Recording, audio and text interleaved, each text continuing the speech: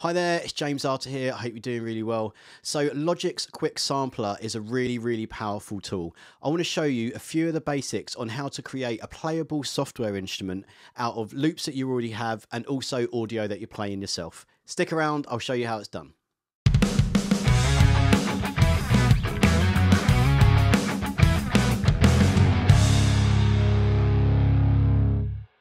As always, if you liked the video, please hit the like and the subscribe and you'll be notified of any upcoming videos. Also, if you sign up to the mailing list, I'll send you a bunch of free stuff, which is an EQ cheat sheet and a selection of one-shot drum samples that you can use in your mixes. Okay, let's get started. Okay, so I'm going to show you just how quickly you can get started. And firstly, I'll be just grabbing any sort of loop and just creating my own beat out of it. So I've got a fresh session, and first all you need to do is find some audio. There are so many ways you can do it. You can either bring up your project audio bin over here and then import a file. So let's go add audio file. Here I've got about a gazillion loops. I'm going to start over here and just find something to play with. That'll do. Add that into the session. But one thing to note is you don't actually have to add it into the session. The other way to do it is to just go to your Finder. I've gone to the same place over here and grab a loop, and you can just grab it and you can just import it into the session that way. But we're gonna do it my original way of importing it into the session first. So we've got the loop here, and firstly you need to create the instrument. So grab that loop, bring it right over here, and then you'll get a few options of what you can do with it. If you go to Quick Sampler Optimized, then half the work will be done for you. So let's look at that. And just as a quick overview, you've got a few different options how to play back this loop. So classic, if you just hit a key on your controller keyboard, it's going to play back all at different speeds depending on where you hit the key.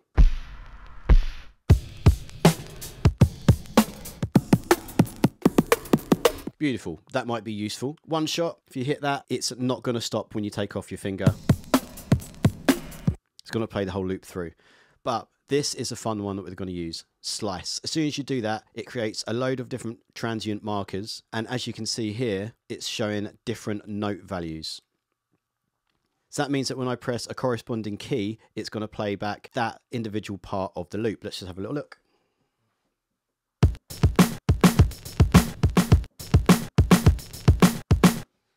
Simple. Now we can record that in.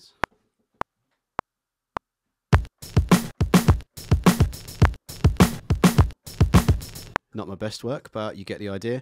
And as you can see, that has appeared immediately down the bottom there, just as if you're playing in an instrument. Just going to quantize that and have a little look.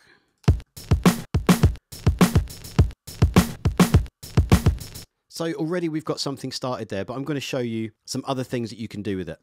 So I'm going to take the same process, but control it in a slightly different way. This time I'm just going to import something from my Finder.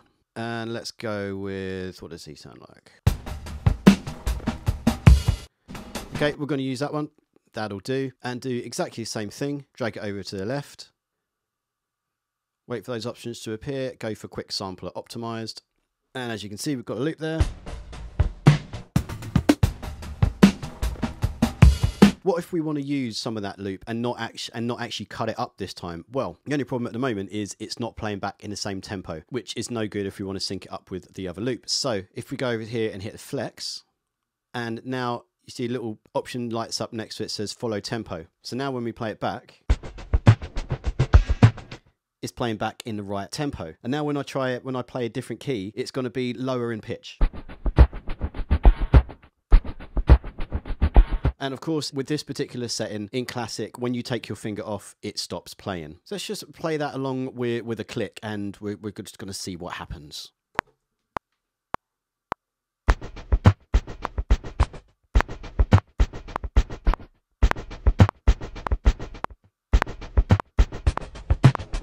Okay, again, not my best work, but as you can see, the MIDI information has appeared. There it is. I'm just going to quantize that, and let's just bring it into the other loop and see what happens.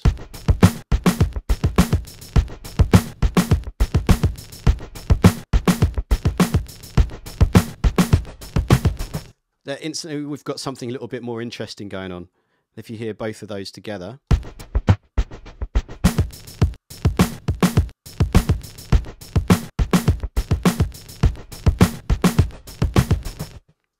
Instantly, there's two different ways of playing back that loop. Let's try something else. Now this isn't limited to drum loops. You can use it for basically any audio. So I'm going to get something totally different this time. Okay, and I'm going to show you a slightly different method of how to do it. We'll add a software instrument track and then insert the quick sampler. So this is the other way to add a file. You can just click up on the loader here, load audio file, and then it's going to come up with the same dialogue as before. So you can look for the one you want to import. I was going to find something totally different. Beautiful. That sounds horrible. Let's use that. We're going to again go with optimized. It means it's going to do half of the work for you, which is fantastic. And now, as you'll see, when you play a key in the keyboard, you start to play that loop.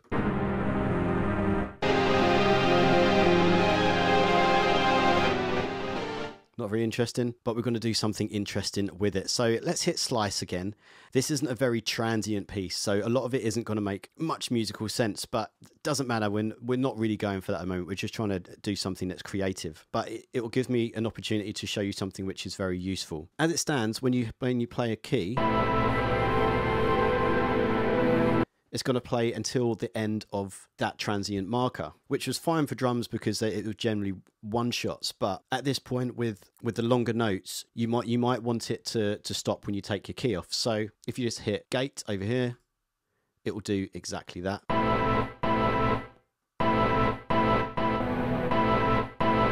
Right, and now again we've got something else that we can play with. I'm just going to make something up. It's probably going to be terrible.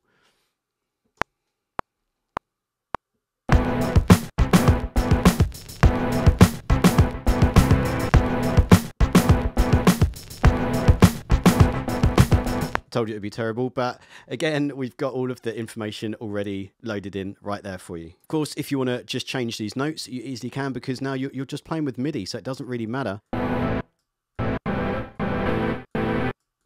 what you do. Let's have a little listen and see how magnificent that's sounding now.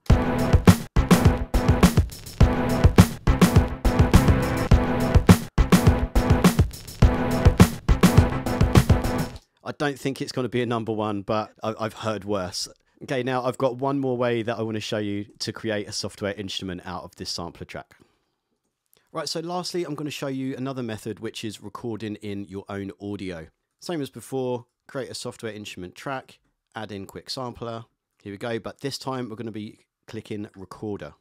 Now you can record anything into this, it doesn't matter. I happen to be using a guitar, but it's anything that you're putting into Logic. So it can be voices, it can be drums, it can be whatever you like. The main thing is to just make sure that you choose the correct input that you're going to be recording through. Here we go. So in my case, it's SPDIF, and then you'll notice the meter showing up here. Make sure you're getting something in, and then to hear what's going on, just hit monitor.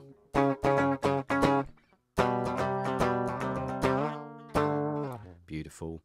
And now if you want, you can just record along with the track. So if that's in that case, just hit play and then you choose record here. Or what I'm going to do, because I'm just, like I said, trying to keep things a little bit creative, I'm just going to do it totally free and then try and create something out of what I've got. So hit record and it will start recording. I'm just going to make something up.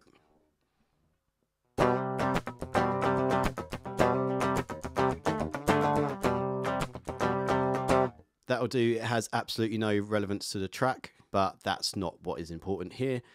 So here we go. This is what I played.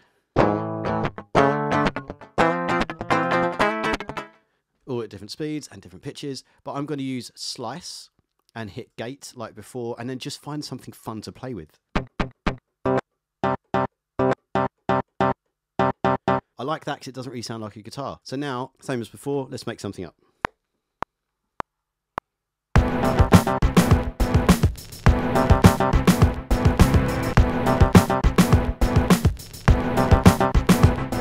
That will do. Same again, let's quantize that. Of course, it doesn't sound particularly amazing, but let's see if we can just do something interesting with it.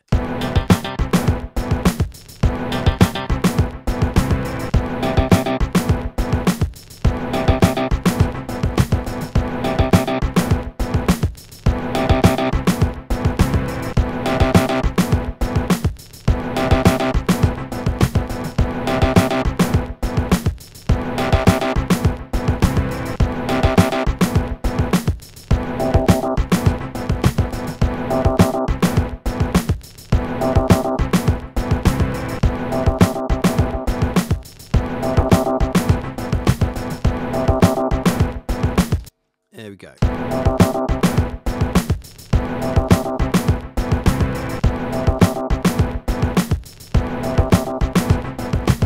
Doesn't sound a great deal like a guitar anymore, and to be fair, that's not my best work, but you know, if you want that loop, you can have that for free. But that's not the point. The point is that you can just throw anything into this and just start getting creative with it.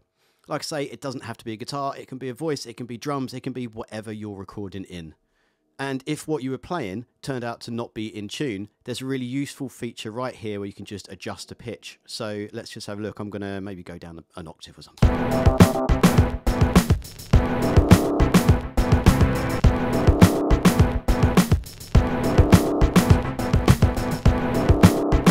Great, but you can get it in tune to your track, or you can just totally destroy stuff, whatever you want to do. So that should hopefully be enough to give you the basics on using Logic's Quick Sampler. I've only scratched the surface at the moment because it's so powerful with what it can do, but at least now you should be able to bring in your own loops as well as recorded audio and just start creating. If that was useful, give us a thumbs up, maybe leave a comment in the comment sections below, and if you want to know about more upcoming videos, just hit subscribe. Okay, bye for now, thanks for watching.